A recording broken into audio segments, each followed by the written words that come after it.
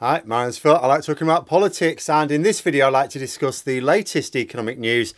And we find that the third quarter of this year was even worse than the first thought after further analysis, and that Brexit has cost us 5.5% of our GDP to date and cost us tax revenues that would have avoided the Tories' current fiscally illiterate spending plans right now.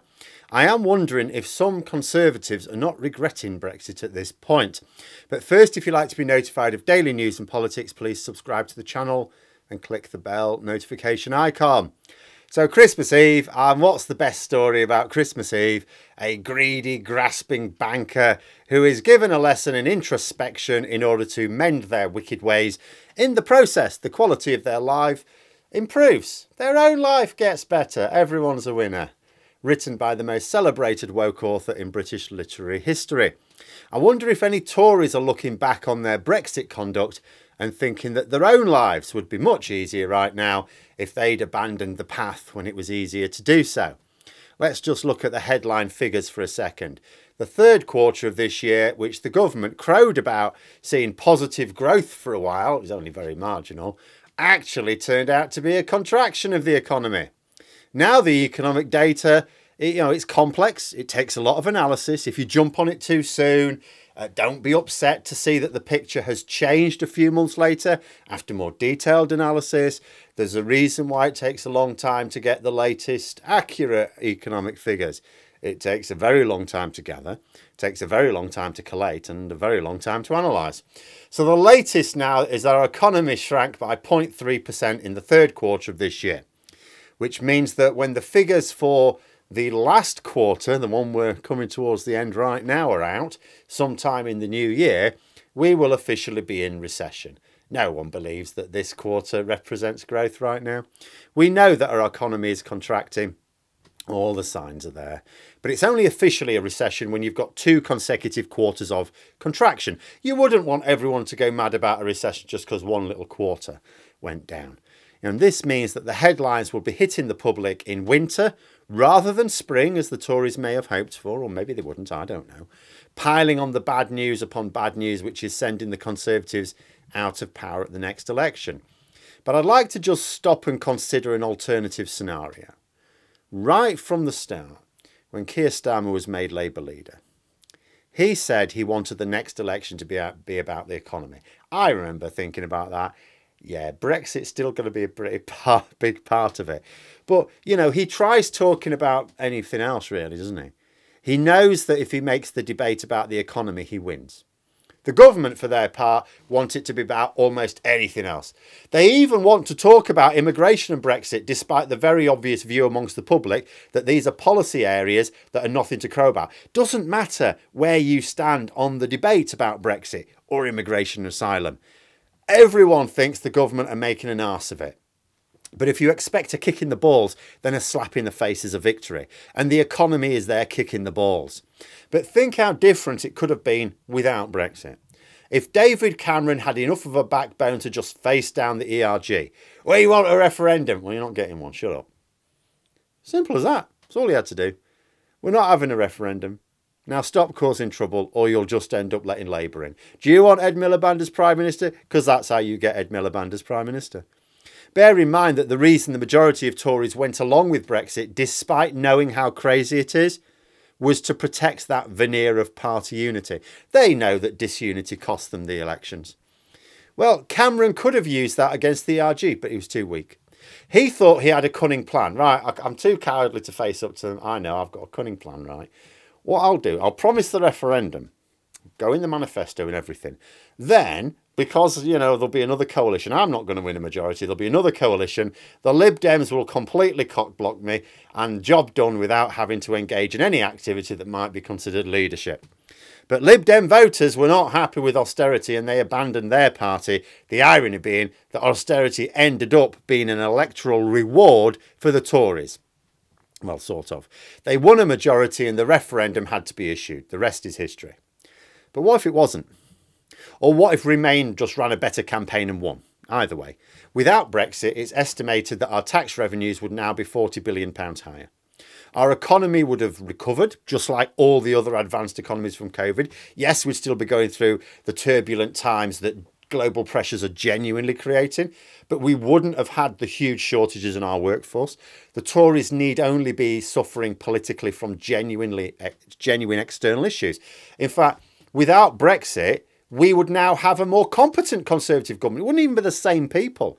The reason there are so many munchkins in the cabinet is because it had to be packed out with people who would go along with the hard Brexit as if it's a good policy.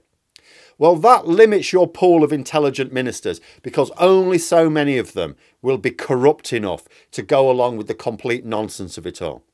So without Brexit, we could have had a competent Tory government, a stronger economy, no serious labour shortages, high tax revenues without the rate of tax having to go up. There would have been none of the illiberal legislation making peaceful protest illegal or removing the independence of structures like, say the Electoral Commission. I mean, let's not go mad. It would be the same Tories who inflicted austerity, and will do so again and have done so again. The same Tories undermining our public services in order to abolish them altogether.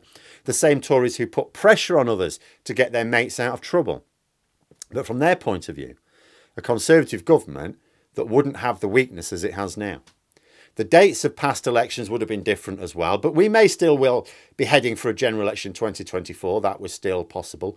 And being in power for 14 years at the time, the public, yes, may well be getting a bit unsure, a bit edgy. But without the economic collapse, as well as the brain drain from the cabinet that Brexit brought, it wouldn't be as easy for Labour to be enjoying quite the high poll ratings they have now.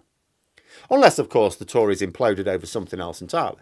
But I do wonder if some Conservative MPs are looking at the situation, reflecting on the past decade and wondering if they would not be in a much stronger position if only they'd taken on the UKIP entryists in their party. But we are where we are. The economy is in decline. And not just decline as in it's contracting. We do get recessions from time to time. They always seem to be the result of some cock-up, but they happen. But our capacity to recover strongly after this one is badly damaged. As I've been discussing in other videos this week, the data shows that our investment is well down on what would otherwise have been the case. Our total trade is down as well by 7% in trading goods in the second quarter of this year.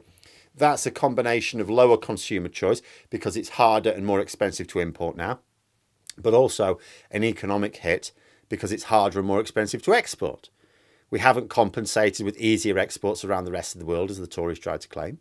Not a single post-Brexit trade deal actually makes it easier for us to export anywhere compared to being in the EU. In some cases, like with the Japanese trade deal most famously, our post-Brexit deals actually made it harder to trade compared to if we just didn't bother with anything. Now, this is a problem for Labour almost as much as the Tories.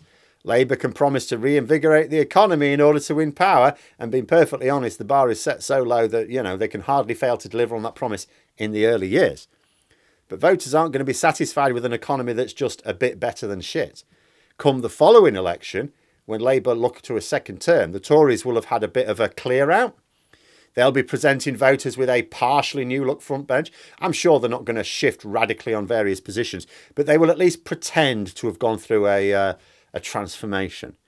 It'll be Labour's task to boost the economy to the point where people can see it, despite what the Tory press will try and tell them, if they want to win that following election. And then if they do win that following election, they're going to have to do better. Being outside the most important market to us is a barrier to that. It's a glass ceiling. But it still remains a bigger problem to the Tories. It's fairly clear that Labour are taking a hard line on the single market and customs union, but they're more than happy to talk about, standards agreements with the EU, closer deals on not just trade but security, for example. They're not constrained by being complicit in Brexit, only by the views of the small numbers of voters who determine elections. Once they switch, so will Labour. But the Tories have got to go against the media that sustains them. See, a lot of people will bemoan the fact that the Conservatives control so much of the media. They don't, really. In terms of the printed media, it's the Tory press that controls the politicians, not the other way around. People are mixing up the organ grinder and the monkey here. This is why the Tory press will turn on the leader of the party if they don't do what they want. But the politicians never turn on the press. So to reverse their Brexit position, the Tories need to take on the media, take on some donors, even take on some of their own number. They'll have to do it, and when they do, it will be a very tough battle, which is why I don't think they'll do it anytime soon. I liken it to Ukraine, really. Like, if only the West had dealt with the initial incursion in 2014, which was only really Putin testing the waters, then we could have avoided the escalation now. It would have been quicker, easier, cheaper. Always is. Always is. Appeasement always means a tougher battle later on, every single time. When you ignore that battle, the longer that you ignore it, the more it costs you in the long run. I think the Tories will see this with Brexit. It was easily dealt with 10 years ago. One person, David Cameron, could have nipped it in the bud, no problem. No cost to him, political or otherwise. All they had to do was tell the ERG to shut up. Now Brexit is so deeply entrenched in all levels of their party, including their leadership and their various support mechanisms, that it will be a real battle. But without it, there will be no way to grow the economy to people's expectations. Inflation will continue to be high. Public funding will continue to be low. A government that delivers this will always struggle in an election. Doesn't matter whether it's Labour or the Conservatives. But there we are. Those are my thoughts. Let me know yours in the comments below. Hope you found the video interesting. If you did, please click the like button. If you'd like to support the channel further, the join button for memberships. And until next time, I'll see you later.